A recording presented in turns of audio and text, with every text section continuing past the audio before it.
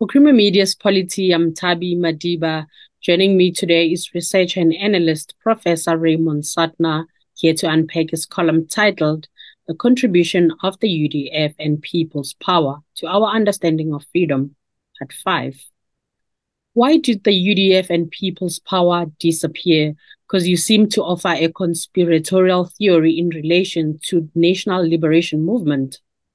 Well, if you look at the commemoration of the UDF 40th anniversary, there's no mention at all of people's power. It's as if people's power didn't exist.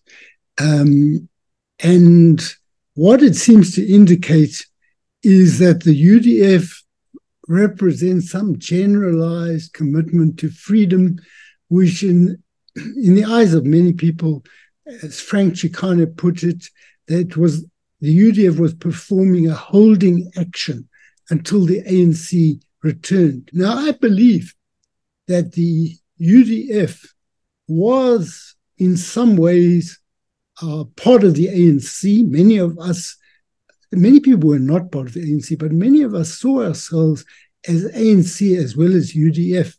But the UDF did something distinct which the ANC could not do as a purely political organization. The UDF existed because of its affiliates, its civics, its youth organizations, its sports organizations, its small business organizations. That's what gave the UDF its character. Without the affiliates, there would be no UDF. And the affiliates in the communities were part of creating people's power. Now, when the transition occurred, 30,000, 40,000 members of the UDF, mainly older people, were arrested, and the UDF People's Power period was very heavily wounded.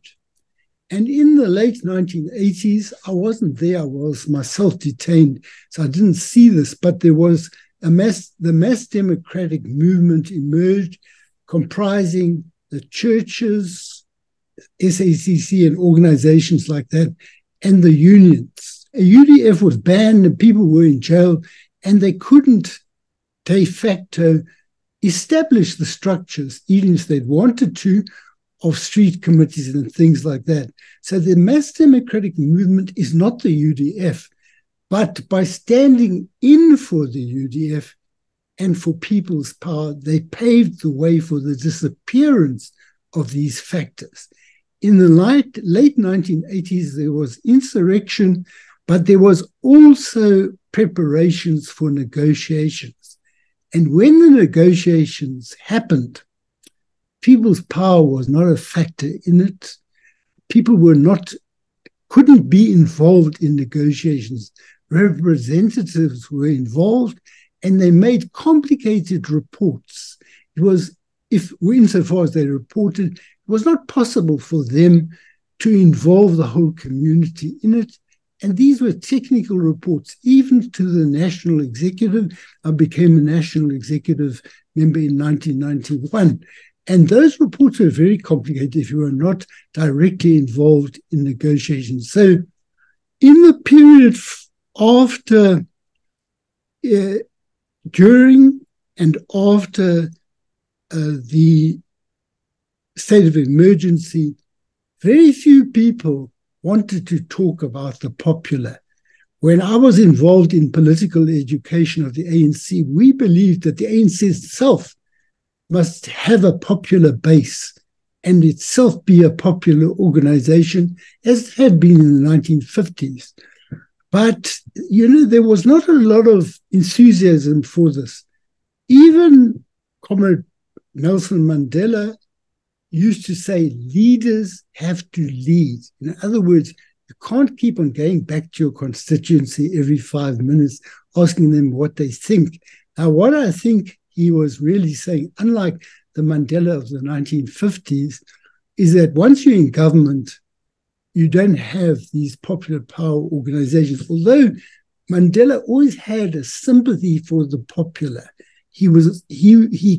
When the people were butchered at Bishop, Mandela came there and he was sympathetic to that march, which was made following a decision of the national executive of the ANC.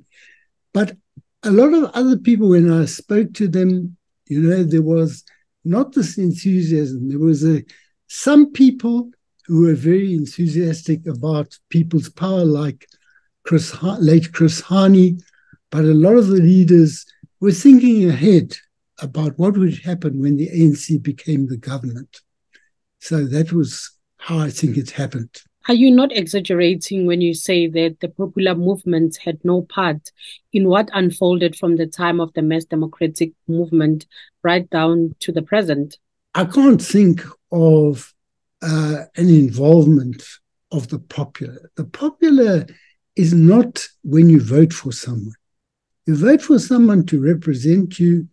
That's called representative democracy. The popular is direct action, where people take power over their own activities. Now, some people are doing this now in South Africa, in places where there's crime and the police are not coming there. I've heard about cases in KZN, but there was not enthusiasm for. They would say, you can't conduct negotiations or establish a government through a mass movement.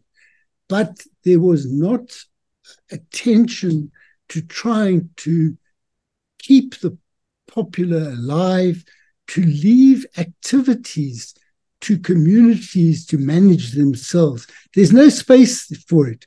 It can't be part of a constitution, but it had been a big part of our political thinking in the mid-1980s. Why was it dropped? And also, Raymond, how did the ANC, the UDF, and organs of people's power actually relate to one another?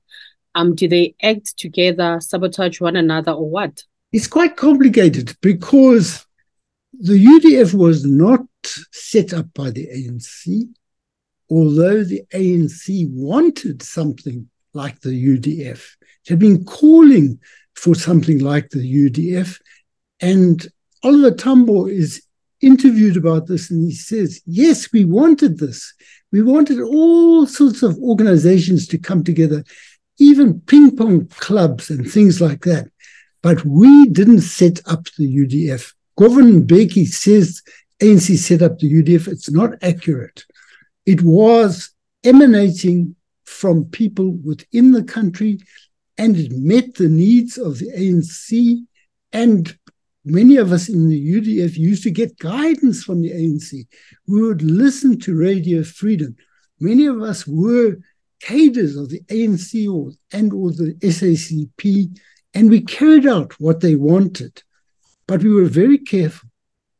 The ANC and SACP were illegal organizations, and the UDF was a legal organization. So it was very important to safeguard your legal activities.